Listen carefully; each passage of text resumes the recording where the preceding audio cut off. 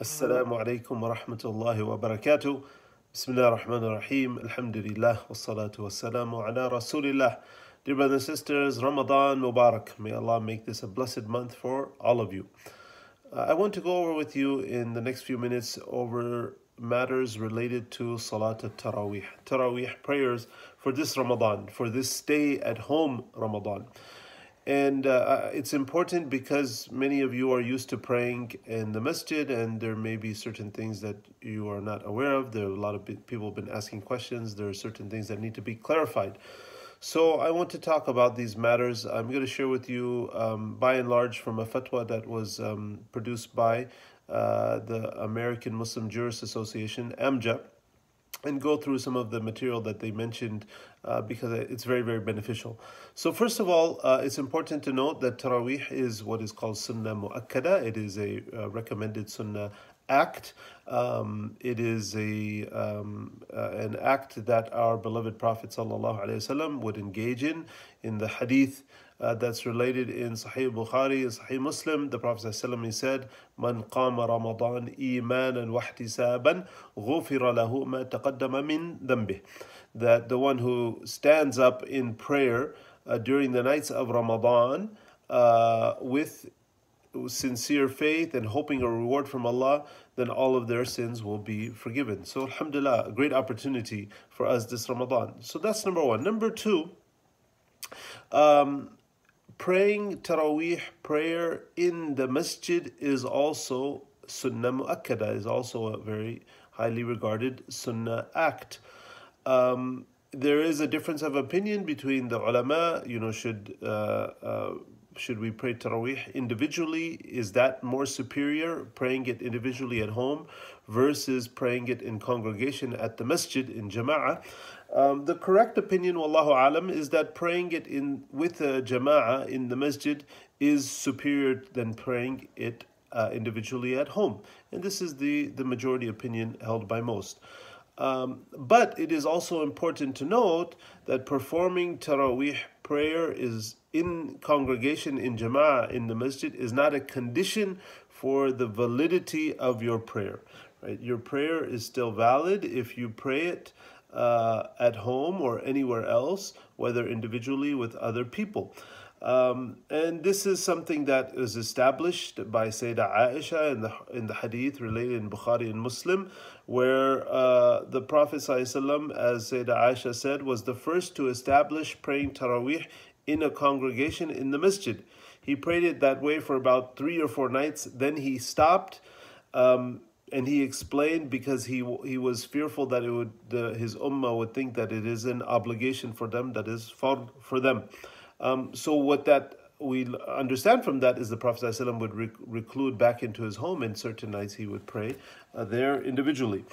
The third point, due to our current circumstances, because we are in the middle of a global pandemic, there have been, of course, restrictions placed on gatherings that we must follow. And we are responsible for following those guidelines, even if that means that we can't go to the masjid. And most of the masajid, as you all know, are closed.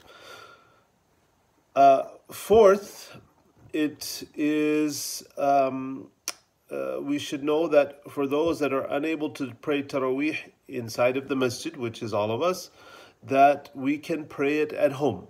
And we can pray it individually. We can pray it in congregation with the members of our household.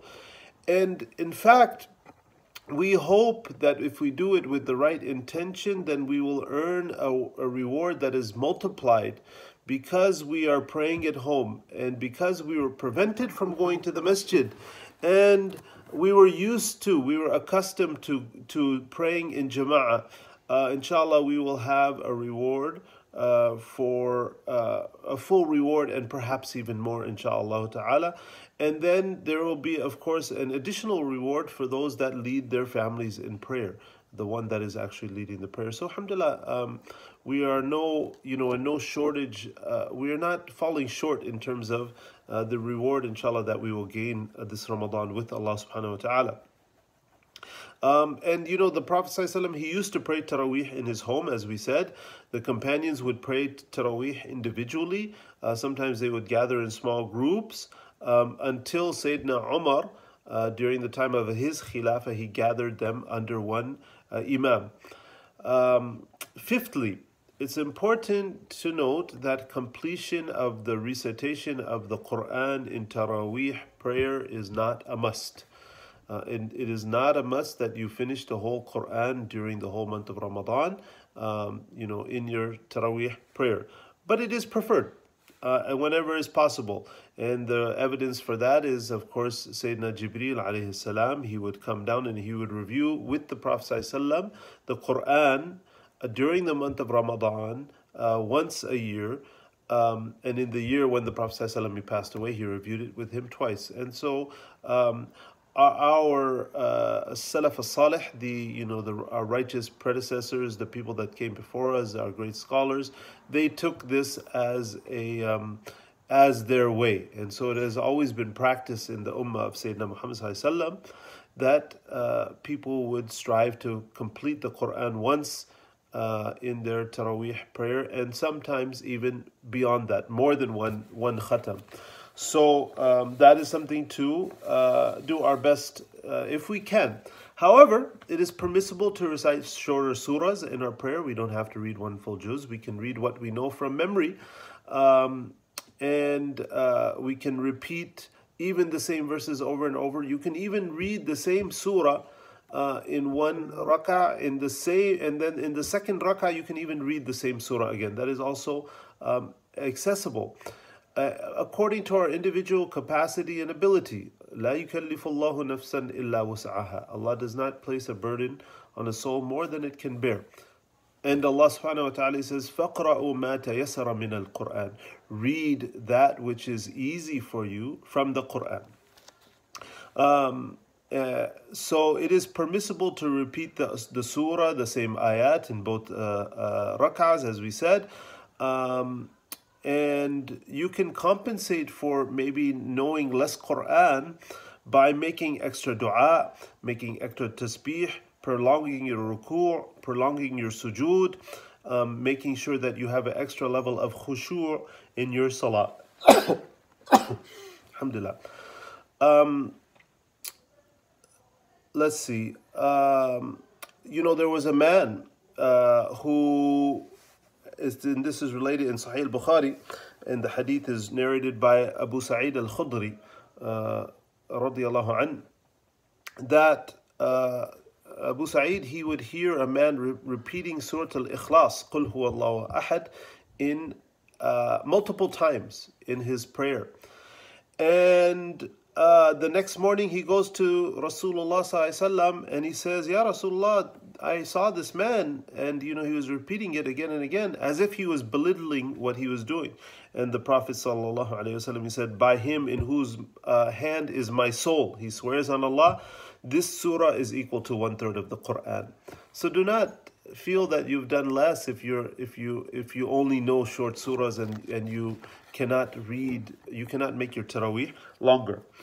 Sixth, according to the more correct view of the ulama, the person who is praying Tarawih, whether you are leading others as an imam or while you are praying alone, you are allowed to read from a mushaf. You are allowed to read from a copy of the Quran. And this is the opinion of the majority of scholars of Imam Malik, Imam Shafi'i, Imam Ahmad ibn Hanbal, and even the two companions of Al-Imam Abu Hanifa, Imam Muhammad and Imam Abu Yusuf. This is also their opinion. That you are allowed to read from the Mus'haf, you are allowed to read from the Quran during the prayer directly. You can keep the Mus'haf on a stand, and with minimal movement, you can read from it. And this is there is the hadith that's related by Imam al-Bukhari that where he narrates that there was a man by the name of Dhakwan, who used to lead Sayyida Aisha radiallahu anha in Ramadan, and while Sayyidina Dhakwan would be reading from a mushaf. Number 7 is that it is not permissible for a woman to lead a man in Tarawih prayer, according to the correct opinion amongst the ulama.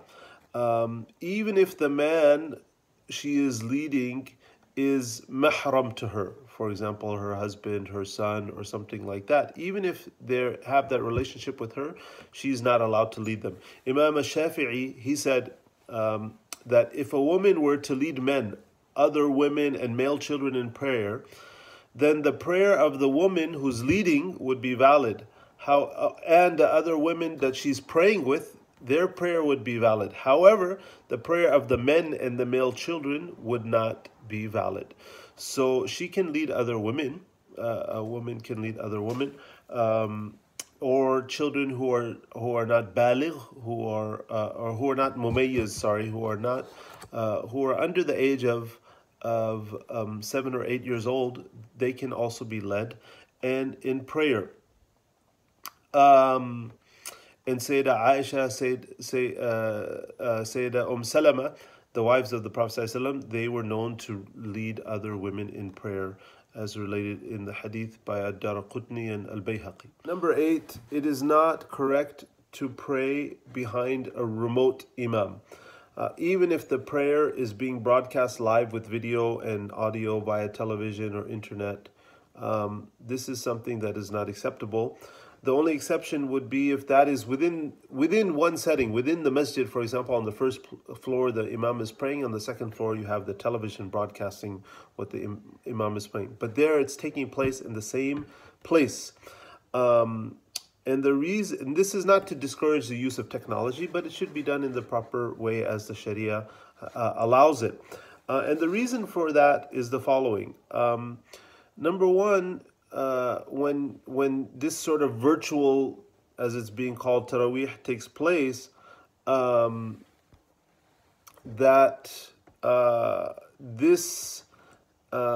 implication of Jama'ah is that it necessitates that the people are praying in the same place, not at the same time. People have to be in the same place, not at the same time.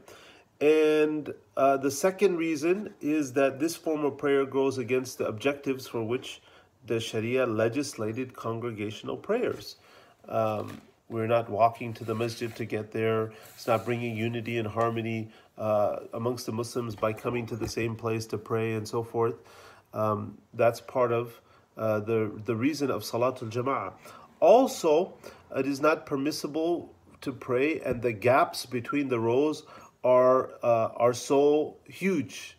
They can be in different cities, in different countries even, but that would not be acceptable. And even if somebody claims, well, we're only doing it within our immediate community, that also would not be acceptable because there's buildings and roads dividing them and so forth. And this, and no one has said from long ago, TV and television, radio has been around for a long, long time. No one has ever come with this opinion before that you can do it virtually. And so there is no reason why that would come now. And there are other reasons as well as to why that is not a valid way to make the Tarawih prayer. So those are some things as relates to Tarawih. We ask Allah subhanahu wa ta'ala to make this Tarawih a beautiful experience for us this Ramadan. I personally look forward to leading my own family in prayer, and I look forward to that experience. So I encourage all of our dear brothers to do the same. Or if you live in individuals where you are single, you are going to pray individually. If you have multiple women in the home and there are no men, then you can pray with each other. Whatever your household looks like, please try to establish that within your household and your particular context. May Allah subhanahu wa ta'ala accept from us all. Jazakumullahu khairan. Wassalamu alaikum wa rahmatullah.